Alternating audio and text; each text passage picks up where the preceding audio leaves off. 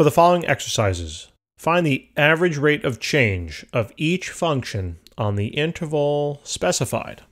All right, so first thing is this word average, or this phrase I should say, average rate of change, you want to interpret this as a single word, basically slope, okay? The average rate of change, as I've noted on down here, is simply the slope of a straight line that connects 2 points of a function. Right? So in order to find the average rate of change, that means you have to calculate the slope. Okay? Then you might remember, well, how do we calculate slope? Well, there might be a couple of ways, all right, depending upon the equations you may use. One equation to use here is going to be to use the slope formula is equal to the change in y over change in x. Right?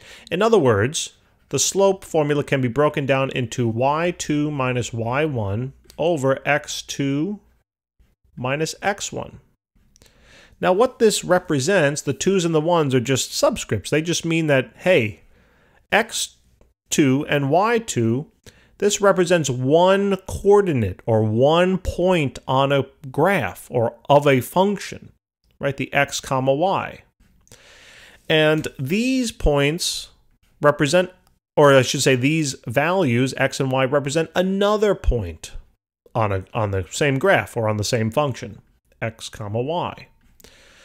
Right, and we just put the little 2's down here and the little 1's so that we know that we're talking about 2 different points. That's it.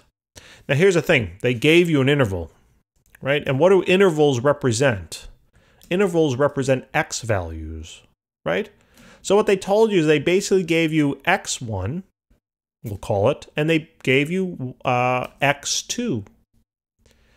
That's great. We know these then on the bottom of our formula, but we don't know the y values. Darn it. Right? What does that mean? Well, it either means we got to change the way we're looking at it, meaning we're not doing it right, or we have to figure out a way to figure out the y's. Now, I know a way to figure out the y's. How do we do it? Remember, they gave you the function here. All this means, f of x, just interpret that as y, okay? It makes it so much easier. So this is really saying y is equal to x squared. What this means, that if you know x, you know y, right? If x was 1, what is y? It's also 1. If x is 2, y is then 4, right? Because when you plug 2 in for x and you square it, it becomes 4, etc. So this is actually fairly straightforward, right? We can find the y values, all right? So let's do that. I'm just going to change the color slightly here.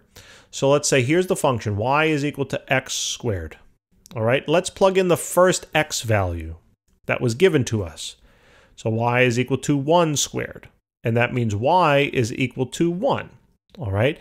Now I'm just going to put little subscripts down here so I know what I'm talking about, okay? I plugged in my x1 value, I said, so this was really x1 squared, and this would be 1, y1, right? This is y1, y1. So look, beautiful. I have my y1 value, all right? So basically, my coordinate, one of my coordinates now is going to be 1, that was the x1 value, comma 1. That was the y1 value, what we found, right? So this is x1, comma y1, okay? Now what we would need to do is do the same thing then for my second x value. So here I'm going to write y2 is going to be equal to x2 squared.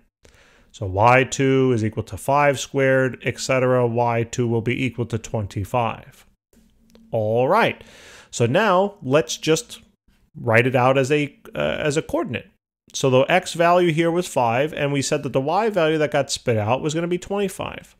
So this is now my x2 value and my y2 value. Lo and behold, now we have everything we need, right? Here are the 2 coordinates now. And all I have to do is now plug them into this equation. So let me erase this, and let's just plug them in. All right? So here is now m will be equal to y2, which we said is 25 here, minus y1, which is 1, divided then by x2, which is 5, minus x1, which is 1. So this works out to be 24 over 4. right? And now if we wanted to reduce this down, what would we get? Well, it looks like, right, 4 goes into 24 how many times? It sounds like 6.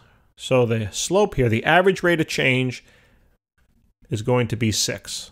Easy enough. Now, we don't have any units, so I can't tell you what the units are. But it could be $6 per year, per minute, per second. It could be 6 million people per millennia. I don't know, right? It could be anything, all right? So now let's approach the same way. Let's do now some speed math here, all right? Same thing. So I know I'm given my x values. Let's call this, we'll change the color. Let's call this x1 and x2. All right. And now what I need to do is first find my y values. So remember, reinterpret this equation as if it said y is equal to 5 minus 2x squared. All right.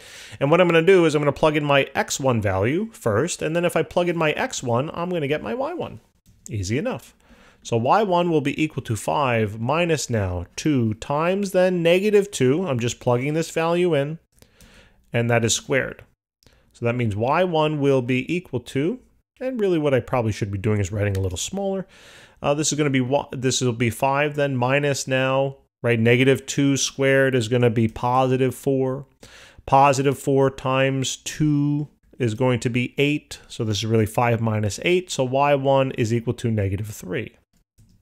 All right, so that's great. So now what I realize is that my x1 value of negative 2 correlates with my y1 value of negative 3. Wunderbar. All right, now let's do the same thing for x2. Okay, put it in a different color. So here we have now y2 will be, I'm just restating the equation, will be equal to 5 minus 2x2 squared. So here we have y2 will be equal to now 5 minus 2 times now 4 squared. So y2 will be equal to 5 minus now 4 squared is going to be 16. Right, 16 times 2 is going to be 32. Okay, and now when we do the subtraction here, right, we're going to come up with a value of about negative what? Negative 27.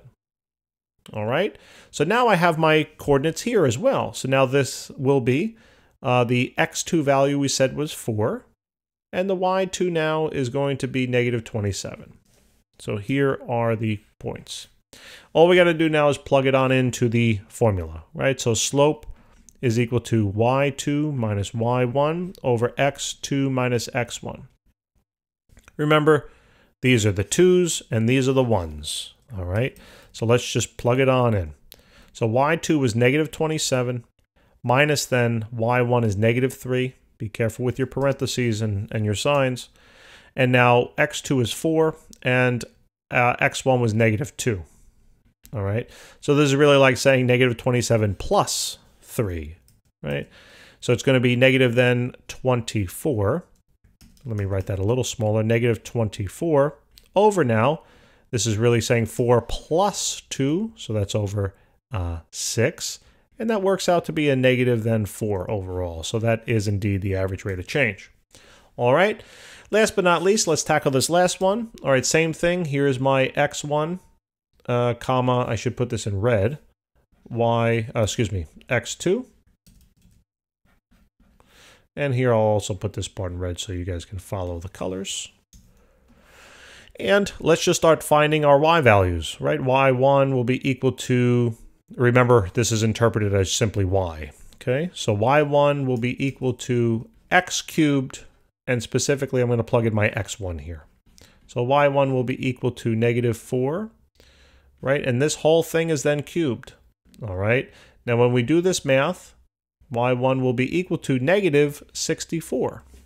Okay, so just, you can plug that into the calculator, right? 4 times 4 is 16. 16 times 4 will be 64. And it's negative because we cubed it, right? Negative times negative is a negative.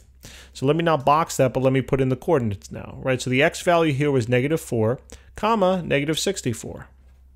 All right, great. So I'll box this now. Let's do the same thing for the y. So we have now y2 will be equal to x2 cubed. Great. So y2 will be equal to now 2 cubed. And then we're thinking about what's 2 cubed. Well, 2 times 2 is 4, and 4 times 2 is then going to be 8, right?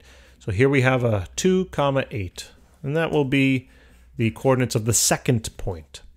Again, we write out our slope formula, that it's equal to y2 minus y1 over x2 minus x1. And lo and behold, we can now plug it in. Remember, these are the 2's, these are the 1's. It doesn't actually matter if you called these the 2's and these the 1's. The math would work out the same. Try it for yourself. So as long as you're consistent, all right? So 8 minus then negative 64 over 2 minus a negative 4. Okay, great. So this is really like saying 8, right, plus 64, which should be 72.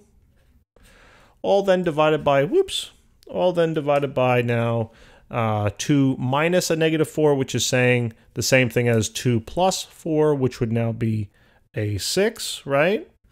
And then we would have to just do the division there and divide it on out. And we realize that it comes out to a value of 12. All right, so let me just write that on down here. So that's the average rate of change, 12. And that's it, guys. All right, so hopefully this helped. As you can see, kind of just repetitive after a certain point in time. But yeah, thanks for tuning in. Appreciate it very much. Please remember to subscribe. We'll see you next time.